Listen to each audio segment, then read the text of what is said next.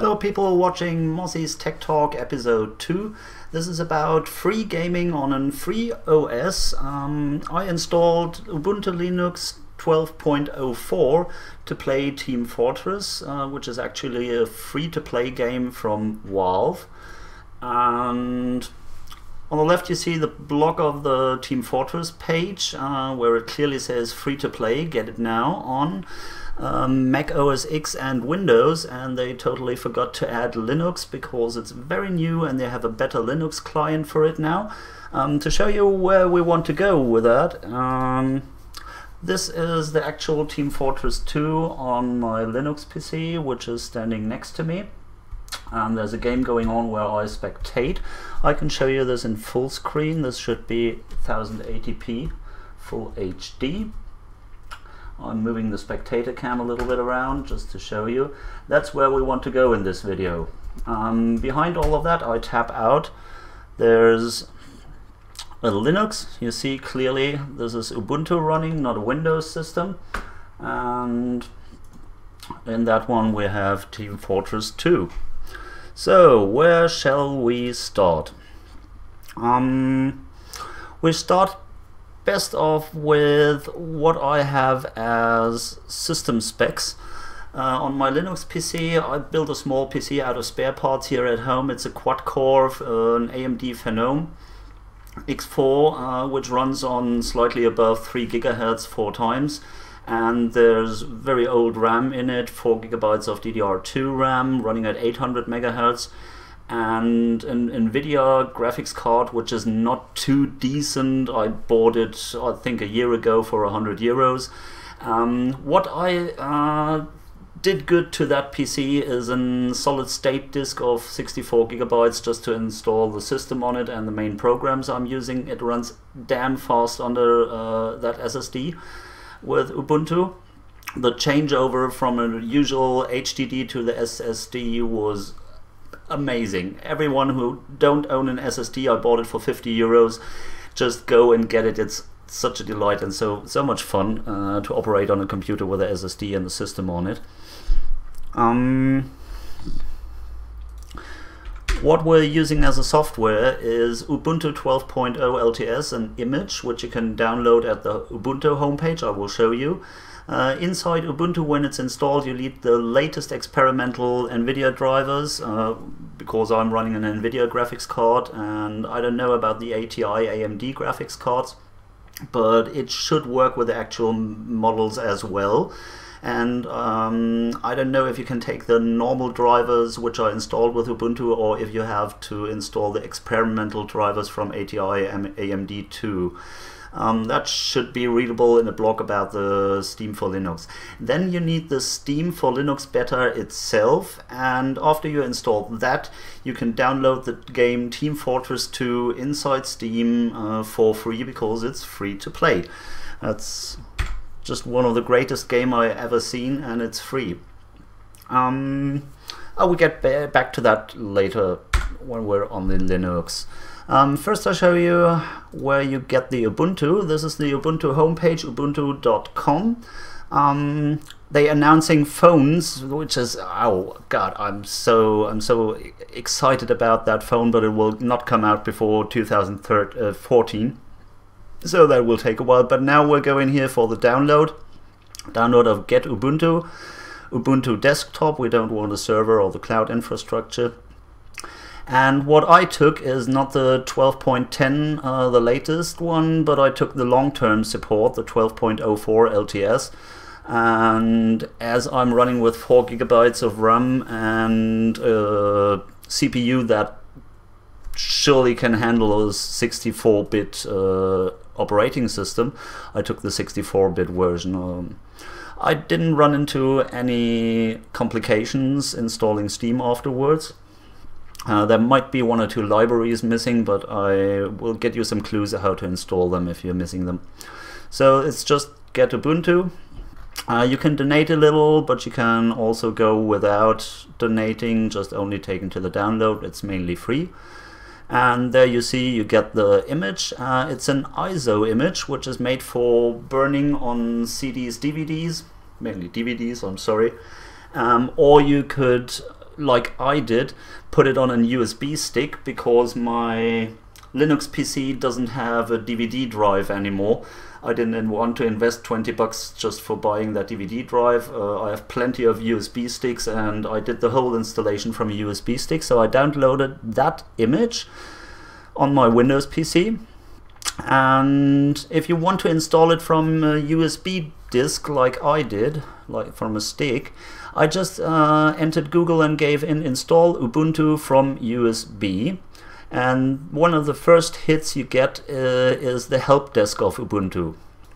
And if you go on that help desk, you get a clear documentation and guide how to install from a USB stick. You need a USB stick, you need that image we downloaded, the ISO, and there are two sections. You can install them from Ubuntu if you already have an Ubuntu running, but I think most of the people watching this will not have. Or if you want to install it from a Windows PC, maybe you have a Windows PC like me, which is your main PC, or you have a laptop, and there you download that ISO image, and then you download Linux Live USB Creator, where the link was given. Download Lily here as well. It's an exe. Run that one and follow the instructions given here, and you only need that Lily and that ISO and the USB stick, and you're ready to go to install Ubuntu 12.04 from a USB stick on your PC. That works pretty decent. You might have to do some settings in the BIOS of the computer, which you mainly access by pressing the delete button while he boots. And inside the, I'm sorry I can't show you right now the screen, because I would have to reboot that PC. You usually get a blue setup screen, not the blue screen from Windows, but a blue setup screen for the BIOS, where you have somewhere the boot priority for your drives, and you have to change that boot priority to booting from USB. And you just stick the stick into your USB port, boot the computer, and the installation from Linux, from Ubuntu, starts right away from the USB stick. That should work very well. After you installed Ubuntu 12.04, which went perfectly on the system I was showing you earlier, you get to a Linux surface like this one. I will show it to you. Like this one. On that Linux surface, you have to do one thing first. If you're running an NVIDIA graphics card like me, you have to go to System Settings. I'm sorry for installing it in German, but I didn't want to install it a second time only for this video. You have to go to Additional Drivers here at the Hardware section. Looks for additional drivers, looks.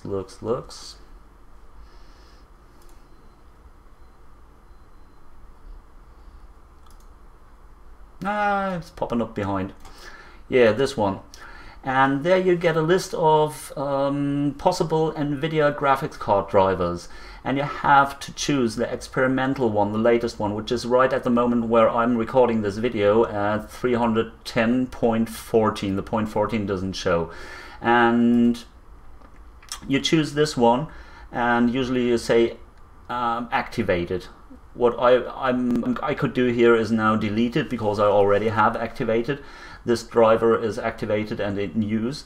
You need that one to run TF2 and Steam properly. That might change in the future, but right now it's really needed. And then there's a little thing that fooled me, because my Windows 7 always says if I have to restart my PC over again to get all the functions, and somehow Ubuntu didn't do that. Ubuntu just said, hey, fine, you want an experimental driver? Here we go.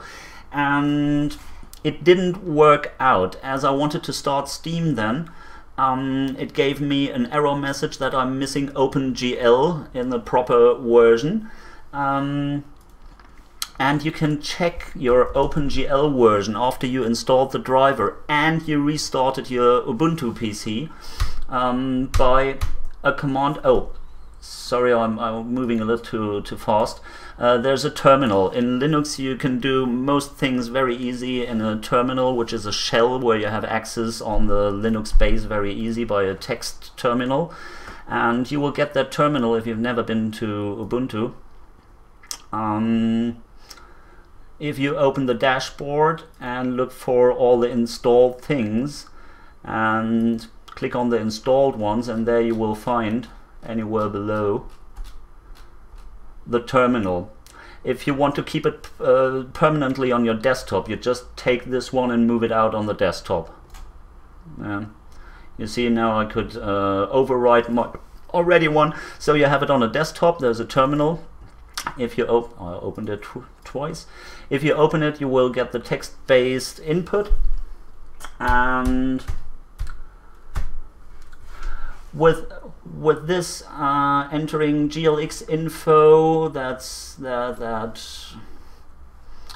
/ I don't know how it's called, grep OpenGL version, like you see here. You press enter, you get the OpenGL version, and before I restarted this was 1.4 way back, and it just didn't want to get it. After a restart it said 4.3 and NVIDIA driver, the name of the driver and the number, so we're ready to go with that after installing the experimental drivers. As we're in the terminal shell, I want to mention another thing which is quite comfortable to have on Linux to see how much load is on your PC. There's an htop. Htop is not, you see right now TF2 is running in the background, and you see my 4 cores right now, and they're not that busy with TF2, so I get proper frame rates. It's mainly limited to my graphics card right now, not to the processor. You can quit htop by pressing Q. If you don't have htop installed, which was not in my install integrated, you can use the fabulous tool in Linux on Ubuntu to install stuff, which is apt-get. You have to do it as a super user do apt-get install htop. Now you need the password for the super user, which you define while you're installing Ubuntu. Right now it says 0 actualized, 0 new installs, 0 deleted, and 0 actualized. That means htop is already running. It says here htop is already running in the newest version. If you're installing it first, it would install right now, and afterwards you can use it just by writing htop. And you get a pretty good overview of all the processes running on your system and the load that is in the CPU. That was only a little side quest. Yep, want to close the terminal right now. Getting Steam. Getting Steam is you go on the page of Valve, the Steam store. It's called steampowered.com, steampowered.com, and there's a small button installing Steam, and it automatically selects on which operating system you're running. So it detected that I'm on Linux. That's why you get that little fancy penguin, which is the symbol for Linux, the mascot. And you just press install Steam now. You get the Steam latest deb, which you can then double click and it will automatically install. You might have to make a Steam account if you not already have a Steam account. The Steam account is free. You have to enter your email, you have to take a password for it, and then you're into Steam. Afterwards there will a nice little button here on the desktop appear where you can log into Steam, which I did. In Steam you have your friends list, which is mine. This is not my main account, so the friends list is pretty small. And you have a library. Right clicking on that Steam icon where Steam is running, going on library, which means in Germany Bibliothek. And in that library you can install Team Fortress 2. Or you go inside the store, enter Team Fortress 2 into the search engine and get a link to Team Fortress 2, which has a meta score of 92. Oh, I didn't know that. That's pretty much for a game. I think it's the highest rated free-to-play game ever.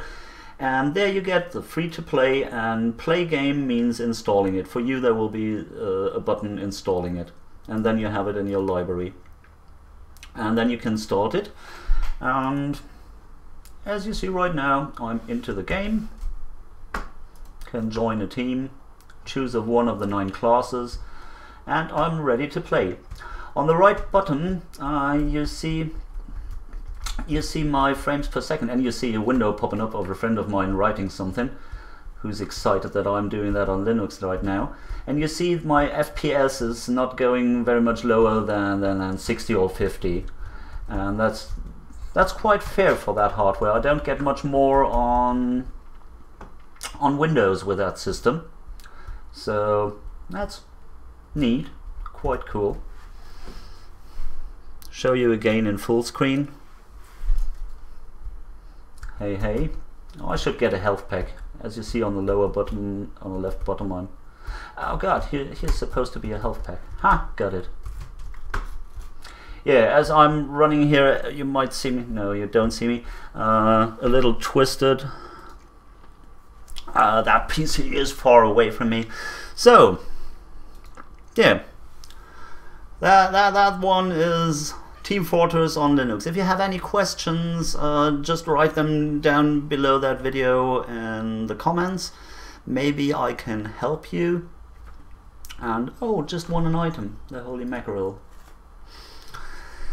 Yeah, that's it for today from Mossy's Tech Talk. Team Fortress on Ubuntu Linux 12.04. I hope to meet you in Team Fortress 2. The link of my gaming community Evergreen Terrace, which I run with plenty of TF2 servers and hundreds of people in it, will you find also in the link below. Add me if you want to play with me. Bye bye, over and out, Moss.